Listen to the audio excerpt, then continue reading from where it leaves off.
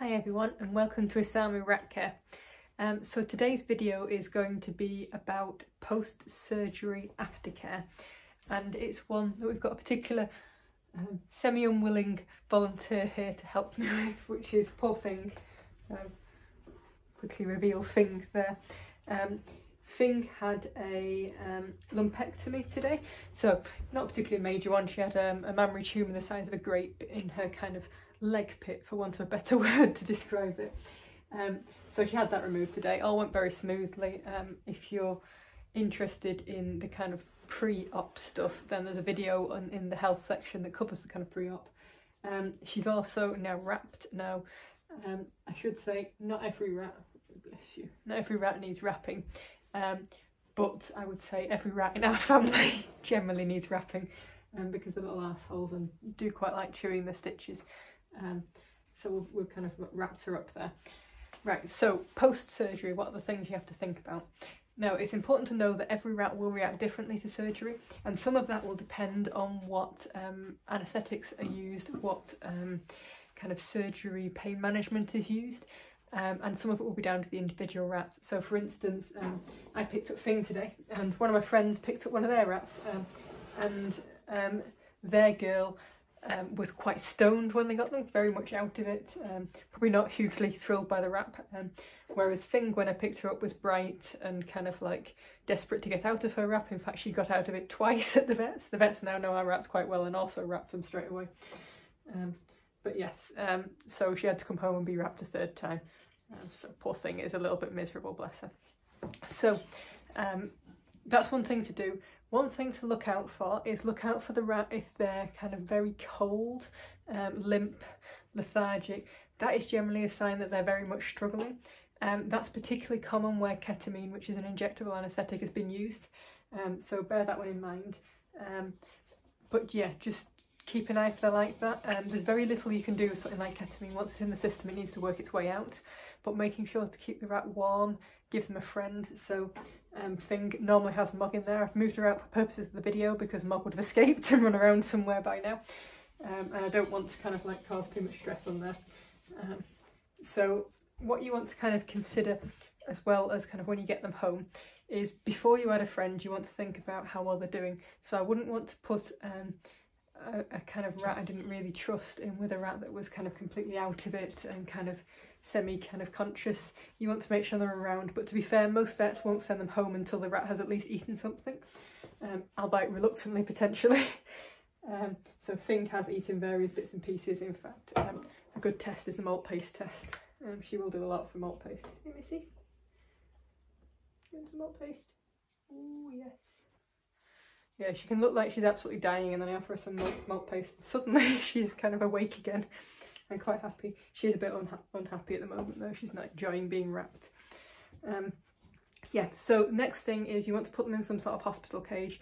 This is to restrict the movements, which is quite important. When they've had surgery, they've got a wound, you want that wound to heal as fast as possible.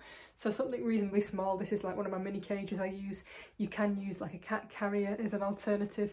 I wouldn't want too much smaller than this, just because when a rat is wrapped, they need to be able to manoeuvre around, and something too narrow they can't do that and then they struggle with.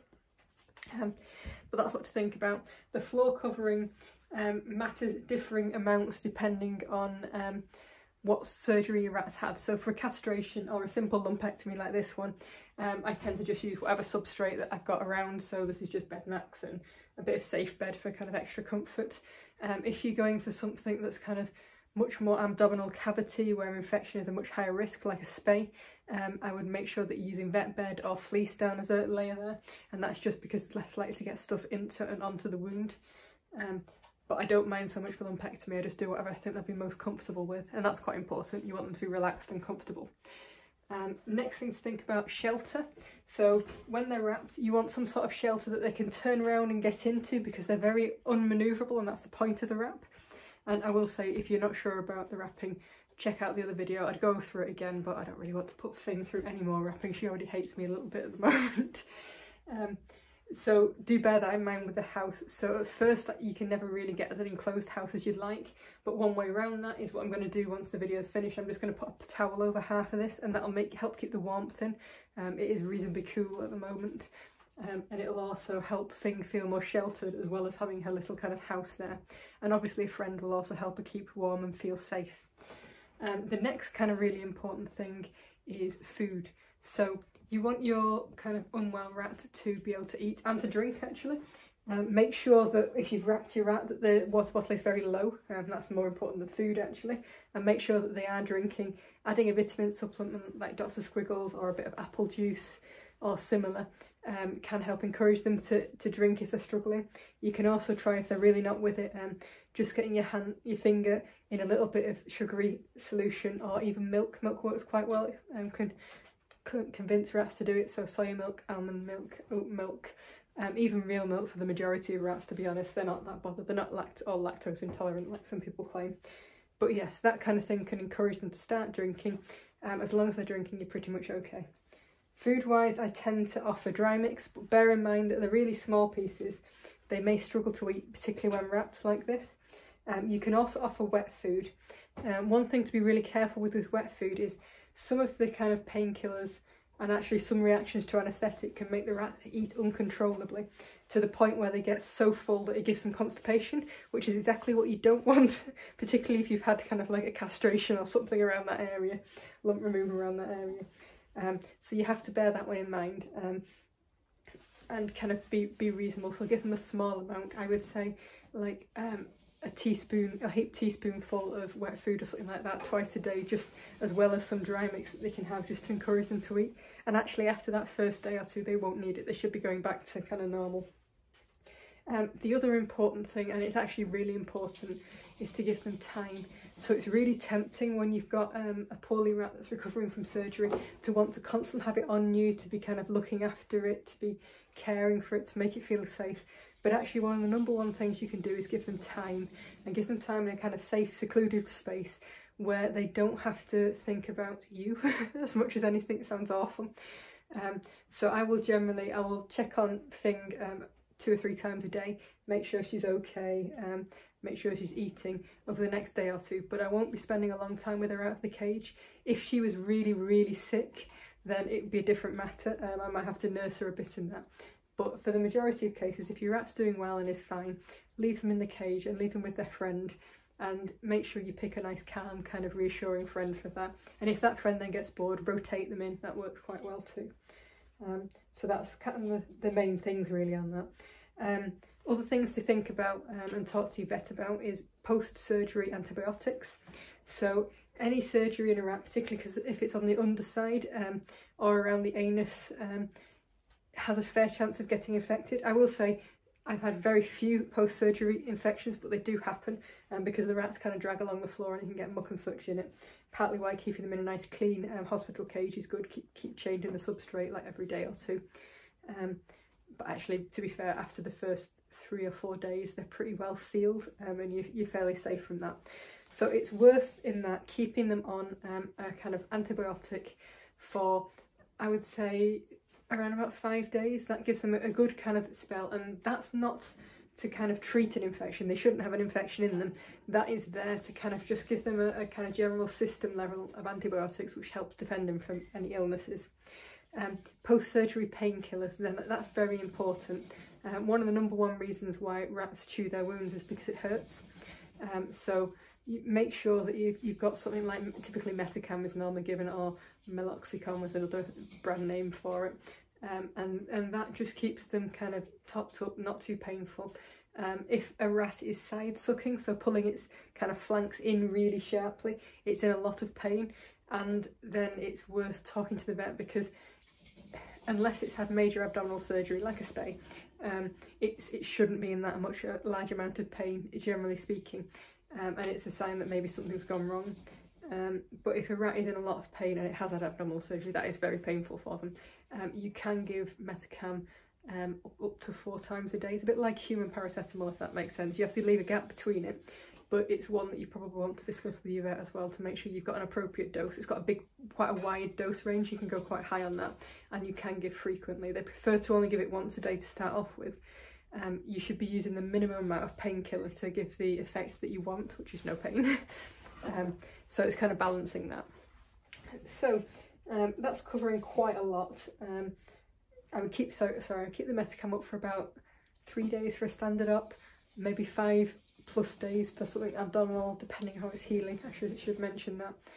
It's not something that you kind of, with both the antibiotics and the painkiller, that you need to continue long term.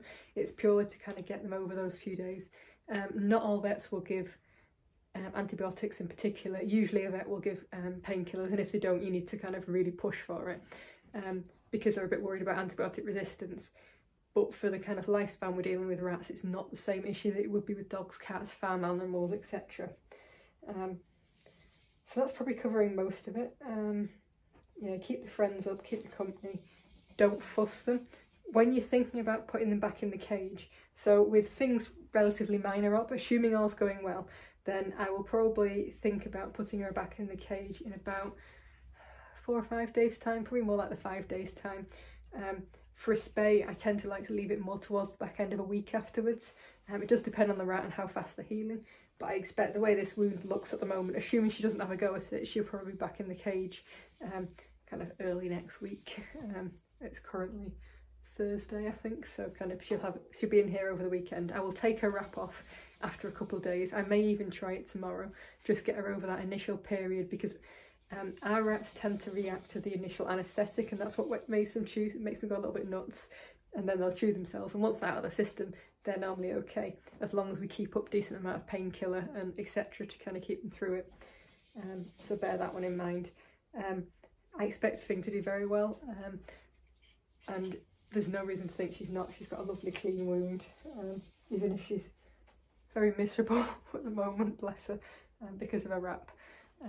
But it's kind of a short period of being miserable and sad to a much faster healing process, so it is worth it. If they chew their own wound, they can be in this kind of cage for quite a while, and it's very boring for them, and whoever poor friend has to stay in there and look after them. So main things in kind of summary: make sure you've got appropriate painkillers from the vets, that you've got antibiotics if at all possible. Make sure that if you think your rat needs it, you wrap it. If you aren't sure, have the kind of cohesive bandage to hand in case you do need it, because the worst thing is if somebody starts having a go at the stitches late at night and you don't have anything to do that with. And one really important thing is give them the peace and quiet to recover. Don't be fussing them, don't be getting them out a lot, checking them as often as you kind of need to make sure that they are safe, but that we're talking a few times a day. We're not talking about every half an hour or something, and we're not talking about manually getting them in and out all the time, because they've got a wound that needs to heal, and it's much like we don't want them climbing a big cage. We don't want to be manhandling them in and out all the time either. It's not good for them. So give them the peace, give them a friend. They tend to recover a lot better with a friend. They also are less likely to chew wounds and such with a friend, so bear that one in mind. And make sure that they're drinking, a #1 priority, and then also kind of like encourage them to eat within restrictions. Don't allow them free access to food, because particularly that first 24 hours, because that tends to be when they kind of eat themselves to ridiculous levels. So that's probably the main stuff from me, and Fing's little kind of surgery recovery. You can see she's now got a bum to me. She's sulking. But I'll put a friend in soon and pop some food in for them, and they'll probably do well tonight. And then we'll see how they're getting on tomorrow. So over and out from me and from Fing.